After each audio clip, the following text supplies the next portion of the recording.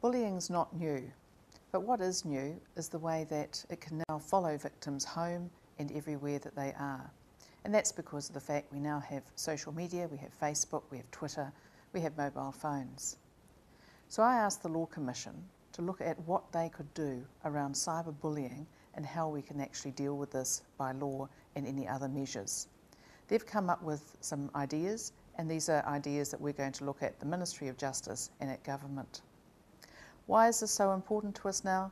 Because for many young people in particular who use social media in such a way that they do, it's really important that we understand that some of the cyberbullying is causing depression, truancy, self-harming and even suicide.